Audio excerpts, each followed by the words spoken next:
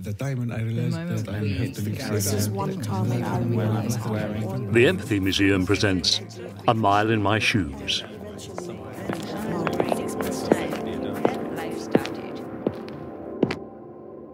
Now, shoes I have here, a pair of men's shoes. They're deck shoes, in fact. They're size 8. They have leather uppers. There's white stitching around the foot area, the toe area, I should say. They have leather laces. They're quite well worn. They're sort of a dark blue, slightly turquoise colour.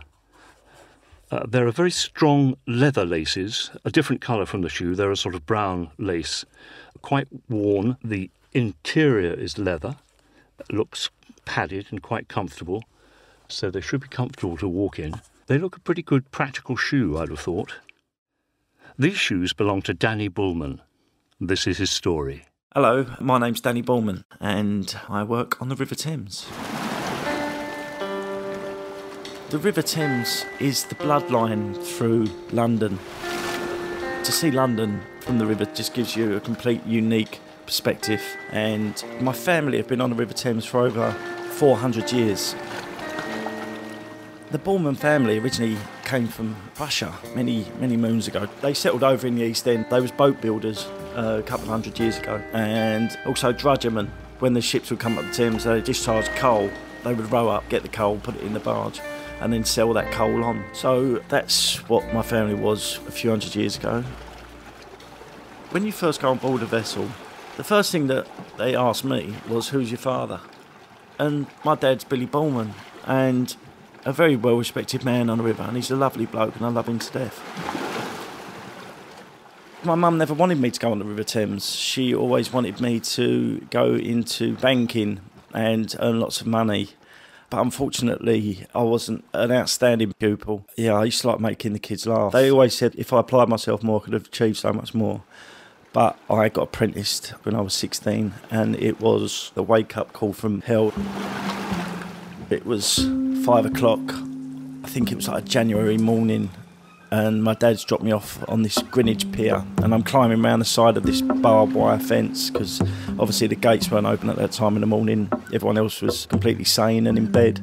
And I got dropped off around the corner, and my dad's waving me goodbye as I'm walking down the pier onto the River Thames. And I remember there being ice on the ropes. And this bloke's come out of the wheelhouse, said, "Who are you?" And I said, "Well, I'm Danny Bullman." He went, "Oh, you Billy's boy?" And I said, "Yeah, I'm Billy's boy." He went, "Well, jump on board, son." He said, "The kettle's on, go and make me a cup of tea."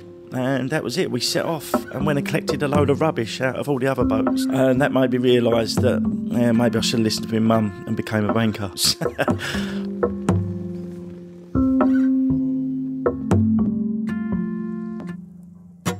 When you do your apprenticeship on the River Thames, it's drilled into you how important you are. And you would be petrified. You'd be 16 years of age. You're surrounded by 500 years of history. And they would bind you into the River Thames. And they'd have a piece of paper where they would rip in half. And then you'd go off and learn your trade. And after 5 years, you came back. And every inch of that River Thames you had to know. Every single inch of it. Your lights, your sound signals, your reaches, your bridges, where it was deep, where it was shallow, your tides, everything. I come afloat in 1991. I was 16. I weighed about 6 stone, and I was with these 2 old guys. They seemed like they was 70 then, and they're 70 now. They was eating cheese and drinking a glass of red wine at lunch. On the tug, this dirty, filthy, rotten tug, and I'm sitting there watching these thinking, you're completely mental. And I want to go to the cafe, and I want to go and listen to music with my mates, and I'm sitting there with these 2 old boys eating cheese and drinking wine. And I was in this tiny little dock, moving these barges around, taking it out into the big River Thames. And then these big tugs were taking these barges away. And I was thinking, where are they going to? Where are they going to? And then the call come through, "Right, Bullman, you're out on the tugs now." I was like, oh no, have I got to go out on the tugs? Where am I going to go to? So I went on board this tug called the Sea Challenge. And the only time I was allowed into where to drive the boat, it was when I had to clean the floor. That's like Dickens, isn't it? And then we set off to East Tilbury. It's only like 15-20 miles down the river, do you know what I mean? But for me, when I was 16, it was like, oh, Kathmandu. It was just like, it was just unbelievable. I was going to the arse end of the world. It was amazing, unloading these barges full of mud and then towing it back up again. I thought we was gone for days, and we was only gone for about 18 hours. They say that travelling broadens the mind, and it really does. And I don't think you should be restricted on going anywhere or doing anything. I travelled to the Philippines, down through Brazil, and I've travelled to Nepal, to the base camp of Everest. If I could give everyone £1,000 to at least get out of the country and go and see a different place, it would open their minds and their hearts much wider than they could ever imagine.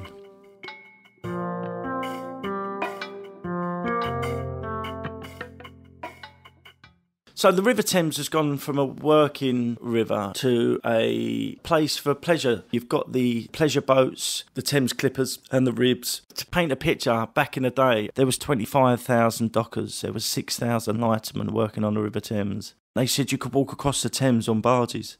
That's how many barges were laying next to each other. To live pre-1970, before the real decline, it just must have been amazing.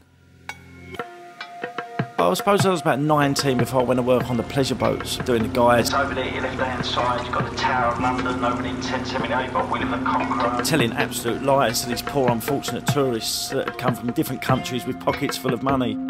We would take the hat off and then walk around and practically beg them to empty their wallets into our hat. And then we'd go and spend that gleefully in the pub.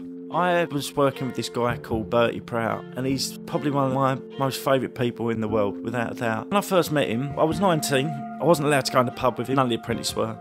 He unfortunately lost a kid maybe about 10 years before. He lost a boy over the side, so he didn't like apprentices drinking with him. Did I like Bert? He was stopping me from drinking. Did I like him? I loved him from day one. Absolutely adored him. He used to make these curried mackerel sandwiches. He said his mum used to make them, but I think he used to make them. And he'd come on the boat and he'd always say to me, "You got any food?" And I'd go, "No." And he'd mutter something under his breath and go, "Here," and hand his sandwiches to me. We was on this boat called the Viceroy, and it was an old Dunkirk veteran boat, and I hated that boat. I couldn't stand it. I detested that boat. You'd have these little old ladies sliding around the deck on these little orange plastic chairs that they used to put in children's schools. And they'd be sliding around the decks, looking at me in despair. I'd be trying to do a commentary. They couldn't look out the window because it was too high up. And the window was all misted up because the boat would overheat. And Bert would have the wheel and he'd be standing there all proud and proper in his immaculate white shirt and his tie done up with its Windsor knot, and it'd be freezing cold. And I'd see all these other beautiful pleasure boats coming up, and I'd look along in the wheel boxes, and all the captains and the boys would all be laughing and slapping each other's back. And it just seemed like I've been put on this for a purpose. It must have been something I've really done bad in a previous life. And Bert would just look at me and go, "You all right there, boy?" And I'd go, yeah, fine. I'd never let him know. But, I hated every minute of being on that boat, but I loved every minute of being with Bert. He used to teach me these old songs. Mary was a servant girl, she lived down Drury Lane. She had a good old master and her mistress was the same. One day a sailor came rolling home from sea. He was the cause of all her troubles, all her misery. Be it in a pub, be it at work, be it at a wedding, even at a wake at a funeral. One thing that I like is communication. I like being with people. I like being with people, making me laugh. And those guys that I met on the River Thames at the early age are still my friends today. You've got two families on the River Thames. You've got your blood family and you've got the guys you grew up with that you trust with your life and that will be with you till the day you die. Or the day they die, hopefully first. If it be a girl child, then bounce her on your knee. And if it be a boy child, send the bastard off to sea. The thing that I suppose really bothers me is looking at what the world's becoming through the eyes of getting old and being English. It's definitely changing too much, When you do your apprenticeship, it's drilled into you how special this job is. The skill of working on the River Thames is revered around the world. The speed of the tide, how busy the River Thames is to deal with all different kinds of vessels, cargoes, tides, weather conditions. That's why it used to take 5 years to do it. And in 2007, they got rid of the Thames Waterman Lighterman licence. And that, for me, was another part of England dying, another part of England that we'll never retrieve again. They've now opened up the whole licensing to the whole of Europe, and that means that anyone from around Europe can come and work on the River Thames, which is fine. That's more than fine. But it's got to be reciprocated in both ways. So it's a tough one for me because I want it to be open for everyone, I still want to retain the values of it and retain the heritage of it, and I never want that to go. I want everyone to enjoy what I have, but at the same time respect the values and keep the licences as they were and keep the traditions and the values. So being English is quite a tough thing, I think. If you speak to any old lighterman, they'll tell you they love going to work on a Monday morning. And I must say that when I first got apprenticed, I couldn't wait to get to work. I used to love every minute of going to work. I loved every single minute of it. And that's changed for me quite a bit. Yeah, I'd like to come off the river, I think. Because I want to earn some money. The reason that I want to come off the river is because life has so much more to offer. I'm not accepting that I'm just going to work on the River Thames. I want to stretch my wings. I want to see the world and work around different places of the world. Perhaps I could do that on boats, but I've been on boats 20 years now. I think that's enough.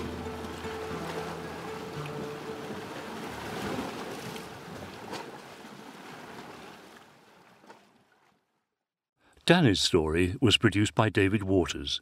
His shoes are part of a growing collection of footwear hosted by the Empathy Museum's A Mile in My Shoes exhibition. The shoes and stories come from all over the world.